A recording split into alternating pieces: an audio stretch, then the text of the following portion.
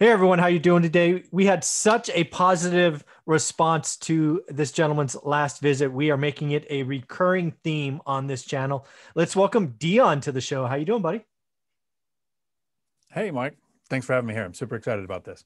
Hey man, first off, if you don't know about Dion Talk and his YouTube channel, you need to go check it out. It frankly is one of the most entertaining YouTube channels out there with talking about real estate. You do these great characters. And without stealing your thunder, you are very, very good at that. Nice jump. Very, very creative. No, I actually appreciate that more than you'll know. When I'm recording it, I have no idea if it's going to work, and so the feedback is actually really helpful. Yeah. Well, you've got my attention, and I've been doing this a while. I think you take on topics. I think seen four or five of them, like cash flow or appreciation. There's all these different themes: local, out of state, small, big.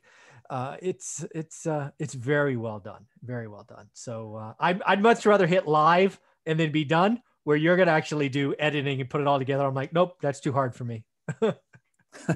Well, one of the things that most people don't know about me, and this they actually like really know me, is I've got some memory issues. So every now and then I can space out. And if you see my office, there's actually post-its everywhere, and my phone has 10 reminders, and I have an assistant to tell me when I need to be places. So if I was to do this without editing, I'd lose a lot of people. Well, keep doing what you're doing because it's working and helping people. It's very well done. To that end, I want to ask you about a strategy that you leverage to get tenants, yes, tenants to ask for a rent increase and longer terms. Because as a landlord, I like rent increases, I like longer leases, and I really like it when my tenants ask for them. So what am I doing wrong? Because none of my tenants ask for that. Well, I don't know that you're doing much wrong, but um, I talked about this on my Bigger Pockets episode, and it's really ironic to me. That was the one 5-minute clip of the video that had technical issues, and it was all stuttery. They got good audio for it, but the video didn't work out really well. But my goal as a person who owns properties and has tenants is that I want to buy investments, not another job. Hmm. And when you're managing tenants, if you can set expectations early on, good, strong leases and procedures to do if there's a problem, it makes that interaction a lot better. So I don't like tenant turnover because that's expensive and takes time, and I don't really have a lot of time. But the idea is the happier you can keep the tenant, the longer they're going to stay. So I have criteria that make the property attractive when I'm looking for what to buy. And then I have conversations with the tenants. One of the reasons I like to self-manage is I have, I think, pretty decent people skills. In 10 years, I've had one turnover, and that was because the tenant inherited a property. So other than that, I've been able to maintain my tenants, except for my first one, which was a nightmare because I rented to a friend. Yeah, Don't ever do that in the don't do that. beginning. That's Do it bad. once you have your systems there, right? Um, but my thing is, tenants have never really been involved in the decision-making process of finding how much their rent is going to be. Other than when they're looking for a place, they will, Ah. have a range that they'll look in. That's the amount of control they usually have. And the strategy in the beginning came from, I like to buy properties that are already occupied. Hmm. A lot of listing agents will say, make sure that it's empty and make sure it's the right time of year. But everyone sees the market that's going on right now. I mean, dozens of over asking cash offers, waiving contingencies. So the time of year doesn't matter. Occupied doesn't matter. But I prefer owner occupied or already occupied because, and you probably know this if you've been watching my content, I'm super lazy. I work a full-time job. I've got kids and they're a bit older now, so a little easier to take care of. But buying properties with someone in it already means I don't have to find somebody. I don't have to do a renovation. It's already working. Mhm. So many times people sell properties because the rents are low and they're tired of being a landlord, or they've inherited the property and they don't want to raise the rents because the tenant might move out and they've got Mhm. mortgage payments without income. So I'm usually buying properties that are below the area average. So what I do is I call this strategy the binder. And so far, 100% of the time, it's got the tenants to request a rent increase of over $100. Oh wow. 4 times, it's gotten a rent increase at the tenant's request of over $300. And there's a follow-up where I get them to ask for a 2-year lease, which helps my lazy so that next year I don't have to find another tenant or even go to a lease signing. Um, But I make a binder, and I call it the binder because it's literally a 3-ring binder.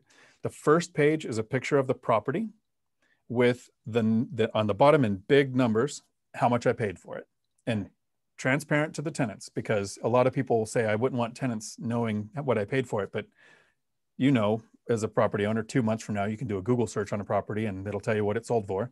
So I don't mind hiding that, or I have no need to hide that, because tenants are, the rent is a big number. So when they see 300 or 350,000 for a property, or 600,000 for the fourplex, that's a huge number. So it kind of sets expectations in bigger numbers. The next page is a map from Rentometer with my property and all of the rentals in the area that are the same size. So same number of bedrooms, same number of bathrooms, kind of comparables like a real estate agent would look for when they're looking for comps. And then each page after that is those rentals and how much they're renting for. So an example is, I had a duplex I purchased where the current rents were $800 and $900. I had another one where they were both at $1,000. But the $800 and $900, the area rents were $1,400 and $1,500. So if I just said, hey, I bought this place that you guys are living in, and here's a $600 rent increase, it would have done some really bad things. It would have caused panic. It would have disrupted their lives. They probably couldn't handle that increase, and they probably would have moved, and nothing good would have happened. But if I take the binder and I set it in front of them and I say, here, this is the data. Here's what I paid. This is the rents of everywhere around here, that if you want to move, what it would cost you. And then ask them for their opinion. I literally say the sentence, what do you think would be fair? And if people understand the idea of owning properties for profit, they know that my smartest thing would be to kick them out, renovate the property, and rent it out at the highest area market that I could get. But I don't want to do that. I don't want to interrupt their life. I've already, their property ownership has changed, which is enough stress. But they don't want to have a huge increase. So 100% of the time, the tenants have said, how about we raise the rent to just under the area average, $50 or $100 less than the area average. That way they're still getting a deal, and I don't need to kick them out. I don't need to do the rehab, which is much better than most landlords, owners do when they buy a property. They think, okay, so if it's $800 or $900, I'll probably ask to raise the rent $100 or $200. And then in a couple of years, $100 or $200. And they slowly bring it up to where it should be, which can cause a problem if an area all of a sudden has rent control and you find yourself several $100s below that. You can only come up 3 to 5% a year, and you'll never catch up. So the $800 and $900, originally one requested $1,350 and the other one requested $1,300. Since then, now they're both at $1,350 at the tenant's request. And then I just kind of casually mentioned, if you really want to protect this, if you don't want me to take you up to the area average, or if it increases next year, if we signed a 2-year lease, next year I can't raise your rent. And the tenants usually go, can we sign a 2-year lease? And so most of the time my tenants are on 2-year leases, and every other year I will now, once they're a tenant at where I want them, the rents will go up 5% every 2 years. That's amazing. And my favorite thing for that, ahead. Yeah, go ahead. Sorry, my favorite thing, then it's all yours, is the tenants are happy. Yeah.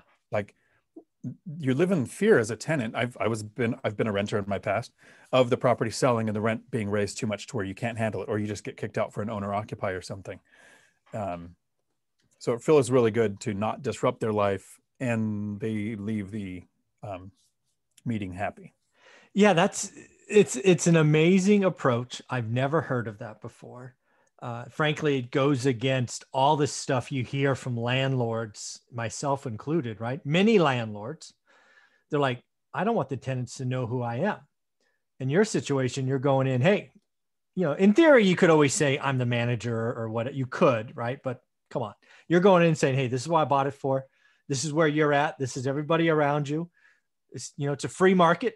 You can move if you want. But where do you think we can go? And the beauty of that is, yeah, you're not going to market, but you're not having a $2,000 or $4,000 or $6,000 remodel, right? Turnover is what kills landlords, right? Any year I've had a bad year on any property, other than maybe replacing a roof that went a couple years earlier than I expected, it's always been because of turnover. And that's over hundreds, probably thousands of tenants now. It's always turnover that bites you. Yeah. And I do talk with a lot of people, and especially newer investors are concerned about the tenants knowing that they're the owner because you're then the evil Yeah. landlord. So there's a few strategies that work. Some people say, I'm the property manager and your leases are going to go through me. Other people will actually put their properties in an LLC so that their name's not even on it anywhere. For me, what's worked best, and if my tenants watch this, it's just kind of revealing secrets. I have two people that have been investing much longer than me. And I trust their judgment when it comes to investing or when to replace something or how much is a justifiable expense. So when I'm talking to a tenant, I say, I'm the property owner. I've got a couple of partners that I check with for big decisions.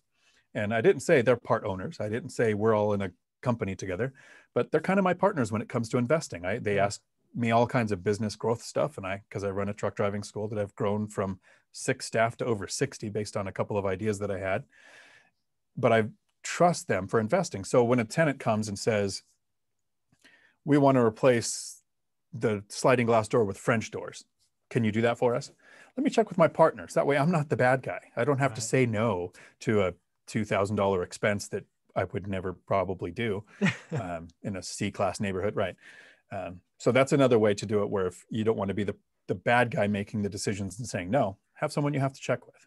Yeah, well, again, you're right. There's a talk track. There's a feeling, the rich, the evil landlord, the monopoly man, whoever it is, right? Whoever you put on that pedestal as, the villain in this story, you're kind of taking that away because you're putting a binder, a physical thing in front of them. You're letting them consume the data at their rate and their speed. They can then validate. I'm sure they validate it long after you leave. And they're like, you know what? We kind of like it here, honey. We've been here a while. We don't want to change our mailing address. Oh, by the way, if the area average is 14, why don't we ask for 12 or 1250 or something else? And that way they're actually anchoring on market instead of going, hey, this jerk just bought our place and we know rents are going to go up and, let's bail, because that's a thought that tenants have. So you're actually, you're removing stress. You're not disrupting their lives, and you're really, frankly, becoming a good guy. If we go back to, good and evil, that's amazing. And so just a quick, less than a minute tip on being that good guy. And my first real estate agent chastised me and told me not to do this. But whenever I buy a property, my properties are in C-class neighborhoods. One's probably a B-, but I do some small things that make it look like I care and I want to fix the place up. Yeah. Turning a sliding glass door into French doors is a huge request, but replacing all of the main door locks with coded locks, because a Class C neighborhood area person is not used to not having keys. That's a perk they're not used to getting. And replacing the exterior lights with LED motion sensors. It's a $35 light, takes me like 10 minutes. Doing anything like that, and then asking the tenant, this is the question that has me really limit turnover. I asked them, if you owned the place, if tomorrow you were the owner, what's the first thing you would change? Yeah. And my agent told me, never ask that because they might ask you to do something. Yeah. But most times it's something really small. Like they want screens on the lower windows because they were missing, which I didn't even notice weren't there, or something small. Or one tenant, I think the biggest request was they didn't like the sink. They couldn't get their pans under the faucet. So I put in a $65 sink, and that tenant's been there for 6 years now. So small things that can make a long lasting impact. Yeah. Again, what I want to really highlight here is you're communicating with your tenant. You're being of service to the tenant. You're not kind of like creating a barrier like evil and, the big greedy landlord. You're providing a service. They've signed a contract to pay for that service every month. What do they want? You're just providing, very good service. And it's likely why your trucking company, what you've been running, is growing so much, because you really do think service. So that's an amazing strategy. The binder strategy, everybody, give it a thought, check it out. Dion, thank you very much for this. This is a lot of fun. Thanks, Mike.